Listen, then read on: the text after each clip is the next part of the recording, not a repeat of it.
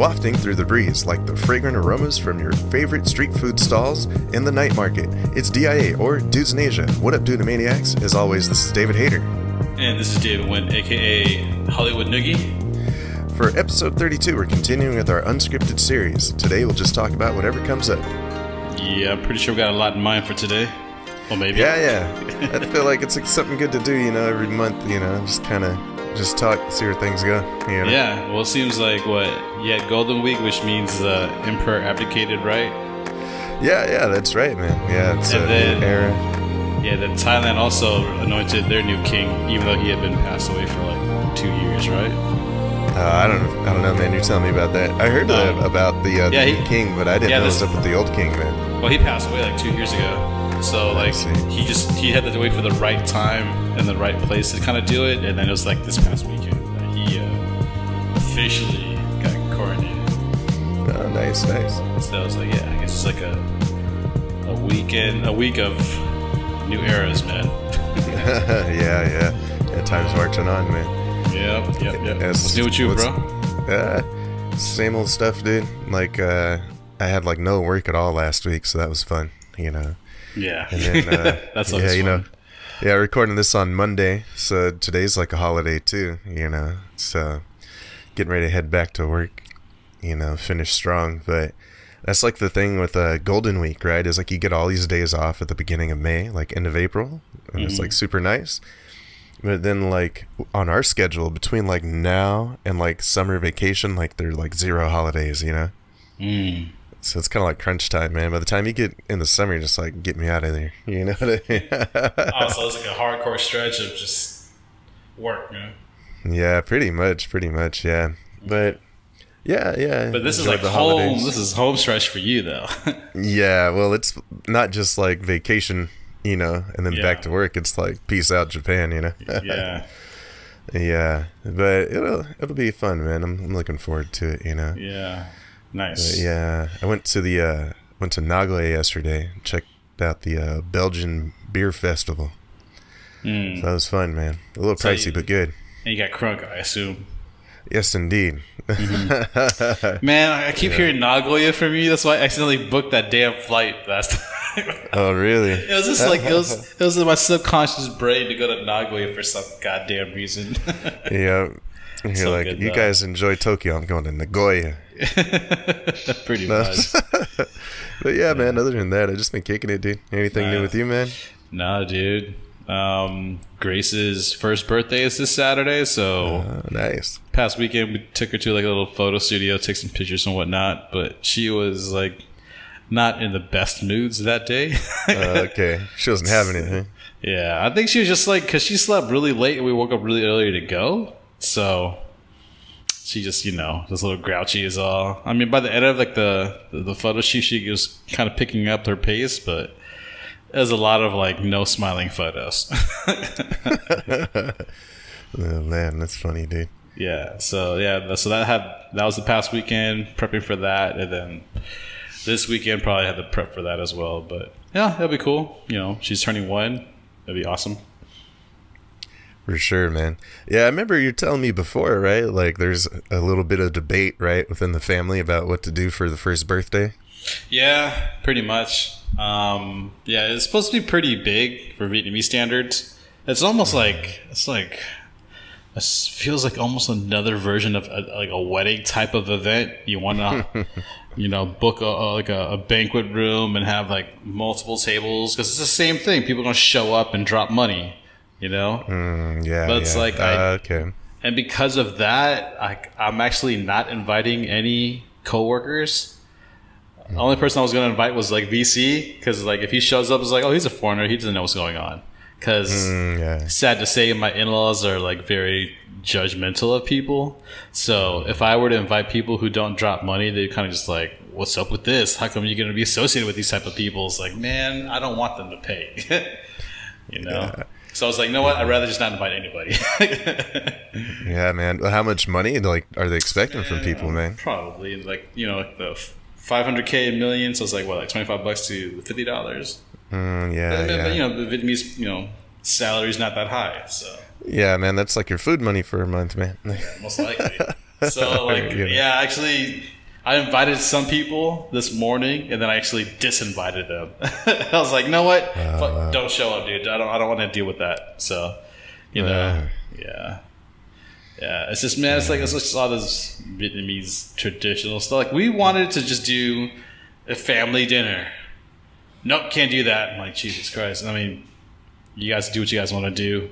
You know, simple as that. Yeah, well, sometimes you get people like that, and like, oh yeah, you know, so like this thing's coming up. What do you want to do? And it's like, I haven't really thought about it. It's like, oh yeah, do whatever you want. Well, I want to do this. No, that's not good. Yeah, exactly. And Exactly. It's like, well, how about this? No, you can't do that. Yeah. Why don't you do this? Like, I don't really want to do that. It would be nice though. Because it's like, where you want to go? Then my wife picked up. No, you can't. That place is to this. And then, how about this place? No, that place is to that. He keeps going. It's like the same suggestion over and over. It's like, fine, like you do it. You know, I'm like, what else do you want, man? So yeah. Anyways, yeah. It's true though, man. Like some people, like at that point, it's already been decided. You know. Yep. Yeah. So Yeah. A lot of control. easier to go with it. Yeah. One of my favorite acronyms is BOHICA. That is, I forgot about that one, but it is one of my favorites too, man. That's right. For those of you who don't know, you can look on Google.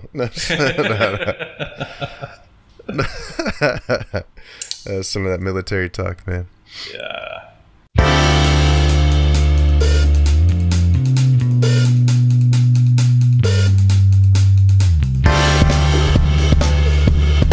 So since this is like a podcast, and I for sure know my coworkers don't listen to this, man. It's like it's the era of babies right now. It sure is, man. It sure And like, is. so one of them, it's just like, you know, he had plans for his future and blah blah blah, and then bam, wife's pregnant, and he is like completely wrecked, like mentally. Wow. Because it's just So like, you it's mean- fucking up my plans. It's just like, yo, like, that's just how life is, yo. You know? Yeah. It's just you got, like, just embrace it. That's all you can do is just embrace it. Don't start getting, like, upset and stressed out about it, you know? Just take it on. And then another coworker of mine, I feel sorry for her, is like, you know, she's pregnant before marriage. So now she's, like, rushing to get married, you know? And that's like the worst circumstance to get married, man. Yeah, You know? I think so, dude. Like a shotgun wedding, you know? Mm-hmm. Pretty much. And like her parents don't even like him, you know?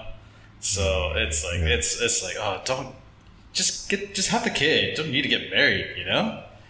But I feel sorry for my coworkers, man. Yeah. Well, see, man, at first when you were talking about the era of babies, I just thought you meant that people were immature, you know? Yeah. Oh, I mean that too.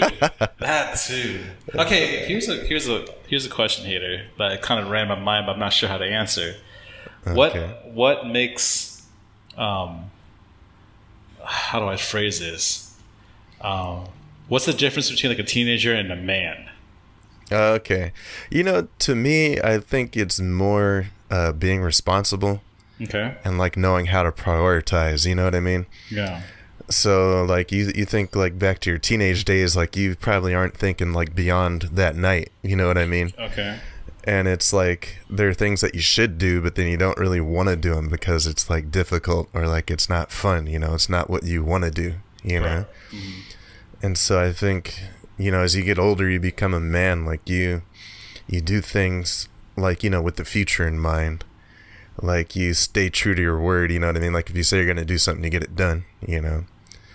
And you kind of like do stuff like, you know, that needs to be done, not because like you really enjoy it, you know? It's like doing things you don't enjoy because they need to happen, you know what I mean? It's like if you don't do it, then nobody else will, kind of deal, you know? Yeah. Yeah. No, because it occurred to me while I was like driving this morning, like to me, I think Vietnam is like nothing but teenagers. Wow. Mentally. No matter how old they are, they're all teenagers. So That's crazy, dude. because it's just like, then I had to answer that question. Well, if I think they're teenagers, like what defines a teenager from a man, right? Yeah. So to me, like the reason why I felt like they were teenagers, it was like they always had something to prove to other people. Yeah. To me, like a man is just like, he's just confident in who he is. It just have nothing to prove. It's just like, this is who I am. I ain't got to prove shit to you, you know? So that's why to me, like Vietnamese people, like the way they drive, the way they do everything, no matter how old they are, they always got that teenage attitude is like, fuck you, I drive better. Fuck you, I'm this better. It's like, it's always trying to prove something. So that's why to me, it's like, yeah, Vietnam's is a bunch of teenagers, regardless of age. Because I still see people who are like 40 years old trying to dress like, you know, they're still 18, not responsible, always got something to prove. So that's why it's like, it just hit me just like this morning though, you know? Yeah, it's pretty nuts, man. Like, it's just always like comparing themselves to others, right? Constantly, right? So to me, when I was in Japan, I didn't have that vibe, you know? Maybe they're trying to like compare each other in the workplace, but it wasn't like, it wasn't everywhere you went. Someone always had that, I'm trying to show off, I'm trying to show off, I'm trying to show off, you know? Yeah, well, I feel like in Japan, it's actually kind of like the opposite, you know? Exactly. Like, a lot of people just want to blend in, like, don't stick out, you know? Yeah, exactly. So, I mean, that really doesn't make you a man either, but it's still not quite as immature whereas I need to stand out, you know? Trying to stand out is a very teenage attitude, you know? I think so. Well, it's like people want to be recognized, you know what I mean? So that's more teenager-ish compared to an adult. Adult, like, I don't give a fuck. I got too many problems in this world. Like, I got too many issues with my family. Like, I ain't got to prove nothing. You know, I ain't trying to stand out. You know, so that's why like kind of hit me. It was like, God damn, I miss Japan. Yeah. Well, like I think it was like some Confucius like sayings too. You know, it was like the small man like wants the fame. You know, they want the title. You know, and it's like the bigger man seeks to become worthy of that fame, you know what I mean, or that title. Yeah. You know, so I feel like that too, like with some of the coworkers I've had out here, like, you know, they're like, oh, but like blah blah blah, like we should recognize, like, you know, blah blah blah, and like recognize people's work, like be positive, and like, you know, people have been here longer, can learn from people who have just got here, you know, they have like fresh new ideas. I'm like, yeah, and like that's cool, and like we'll learn from you if you got something to teach us, but like in the meantime, like you should like shut up and listen, like, you know what I mean? It's like you're too busy trying to like force your ideas that you haven't learned the system, you know what I mean? Yeah. So it's kind of like making like uneducated like decisions, you know? Right. Yeah. I don't know, that's just me complaining. Yeah. No, this is not, because it's like I've like, because it's like when I drive out here, just always see just like the way people drive is like, dude, what the fuck? You know, but you always like, you could size a person up, kind of realize like they're just trying to stand out. You know, so it kind of just like annoyed me today. Like I saw this bus who's like dipping like probably like 70 on a red light. It's like, yo, what the fuck, dude? You know, like a city bus? Yeah. And it's like, why are you doing like, why are you driving like this in the middle of Ho Chi Minh City? I don't know, man. You know what I'm saying? But it's like, it's just one of those like, it's childish to do something like that. You know. It's like you got this like weird chip on your shoulder. You're trying to prove like you're in a bigger vehicle or something. But it's like there's just something where it's like it's not necessary whatsoever. So that's why to me it was like it's a very teenage, you know, attitude. So I mean that's just my opinion. I could be completely wrong, of course, but that's just my perspective. Yeah, I think it is just like that big image kind of culture, you know. Like people are way more concerned with appearances than like actual performance, you know what I mean? Yeah. But yeah, I just feel like it's a bad attitude to have, you know, because like as long as you are like dependent on somebody else to like determine like your status, like your mood, like you'll never be happy. Oh, absolutely. Yeah. Absolutely. But it also comes a little bit down to what you said earlier too. It's just like not thinking about tomorrow. You don't think about like short-sightedness, right? And Vietnamese people are so short-sighted about stuff. They make a business deal, they're gonna like try to like cash grab, walk away. It's like, you know, instead of making this long-term decision about customer relationships or, you know, building quality products, it's always just like, what's the quickest solution so I can get mines, you know? Yeah, like how can I get paid now? Exactly. That's why they're huge gamblers. They play lotto tickets like crazy. You know, it's like I had like a huge like reflection. It's like, oh man, this is the society I'm in. Obviously, every society has its like positives and negatives, of course, you know. But I guess I never saw it this way until like I think I saw Japan from a different perspective. Of course, I know Japan's got its own core of issues, you know, but I just never looked at Vietnam that way until recently, you know. Yeah. Yeah, I don't know, man. Like thinking about Japan though, like I feel like maybe if people are trying to stick out, maybe it's more like the foreigners. You know what I mean? Like the expats that live here. Yeah. There are some like comparisons about that. People are like, oh, well, where do you work? You know, oh, you study Japanese. How many kanji do you know? Like, you know what I mean? Yeah. I study Japanese every day. I know this many kanji. You know. Yeah. I mean, but it's like then, most of the people who go to Japan to teach are still like college-ish, right? Just fresh grads and whatnot. So they still got that mentality, right? Yeah, a lot of people do, you know, but I mean, like that's it. Like that's the thing. Like Vietnam isn't the only country that has that teenage attitude. I mean, probably the world has a lot of that because they don't have any real role models. Like Vietnam is like, you know, they went through the war. Probably all the male role models either died or left the damn country. You know, so you're surrounded by a bunch of women, and the lack of like that masculine vibe. You know. yeah. Well, and that kind of happens like with a lot of cultures, you know, like even thinking about Japan, like when they had its war, you know, it's like people were like suffering, you know, like people they didn't have a lot of food or anything.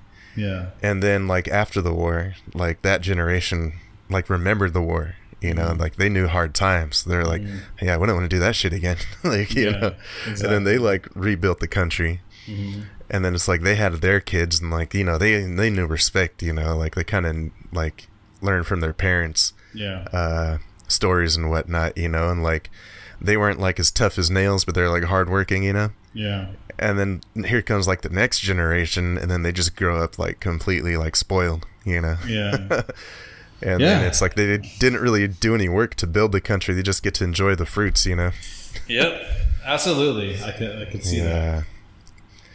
So Crazy, I don't know, man. Yeah, it's crazy when you kind of look at the long arc of history that way, you know.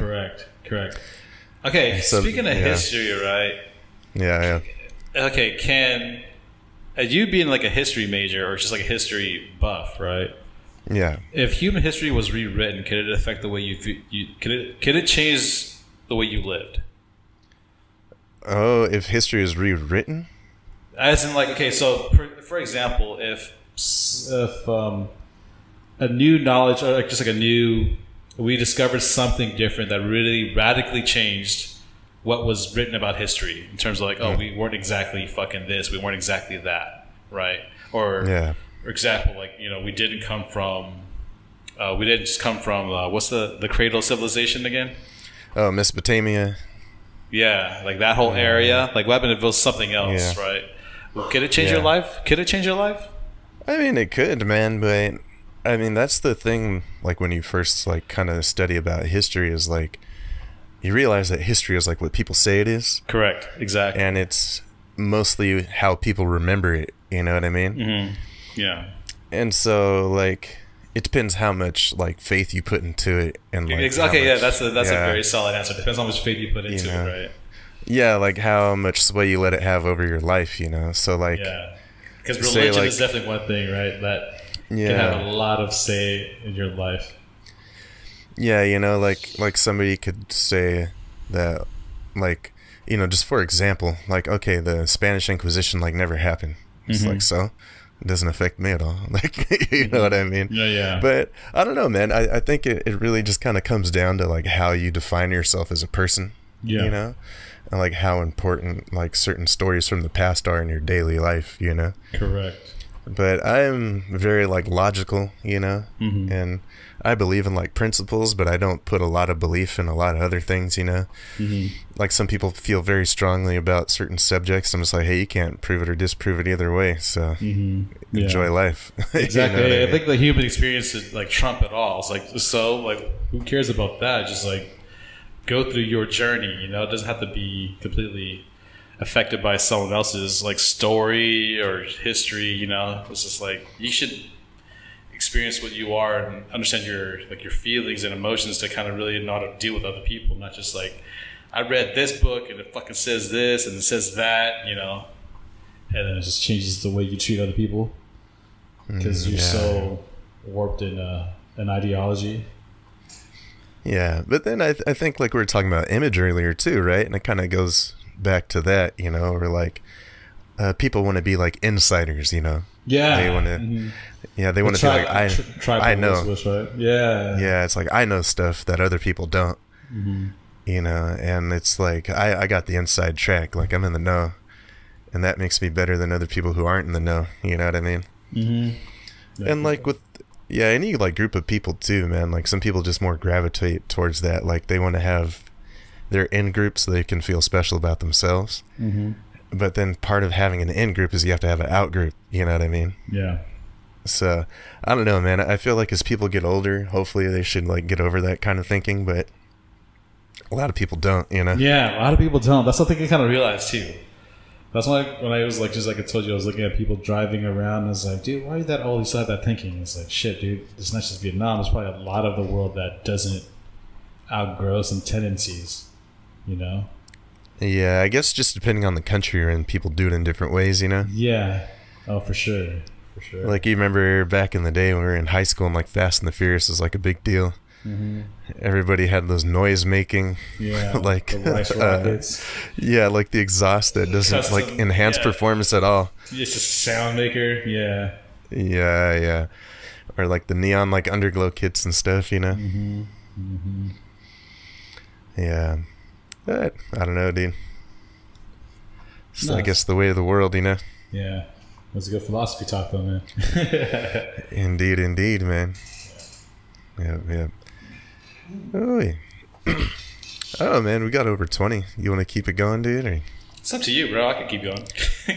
Yeah, I'm getting hot in this bitch, dude. I need to figure something out, man. You know, because like when I record the podcast, man, like if I have the fan on, it makes a little bit of noise. Yeah. But yeah, man, I know it's like hotter in my apartment than it is outside. You know what I mean? Yeah. I'm on like the second floor in like a tiny box. All the hot air goes to the top. That's right. How hot is it now? You know, it's hotter out here than it is in Long Beach, man.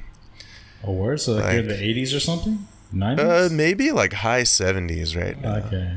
Like lower 80s maybe. Yeah. But then it's like raining today too. It's getting a little bit of that humidity. Yeah. The hot and rainy, dude, that's a rough one, dude. Because it's like sticky, you know? Yeah. So like when we first started, it wasn't bad, you know. Now I've got a healthy glow going. You know what I mean? Let me describe to you in detail the amount of sweat I have on my body. There's a visual for you. You know?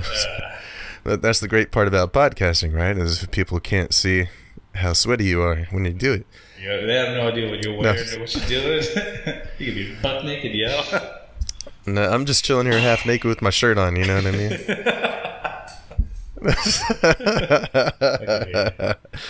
No.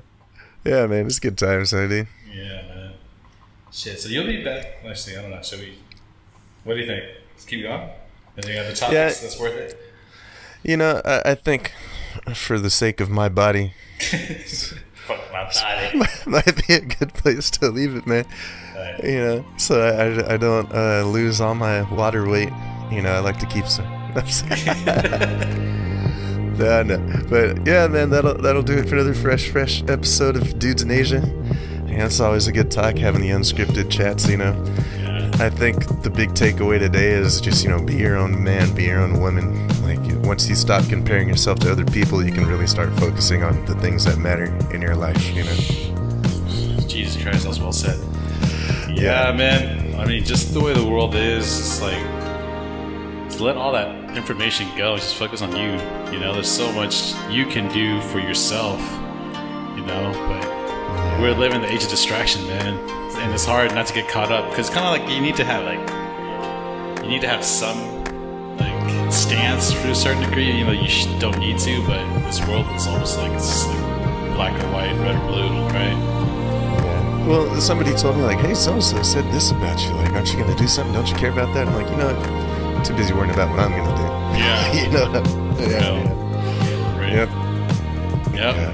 So this is Hollywood Noogie signing out. Be sure to check out our blog at dudesinAsia.blogspot.com or hit us up on Facebook at facebook.com/dudesinAsia. Yeah, and if you want to follow us on Twitter, search for @DavidHater. That's @DavidHar. Peace out. Peace out, y'all.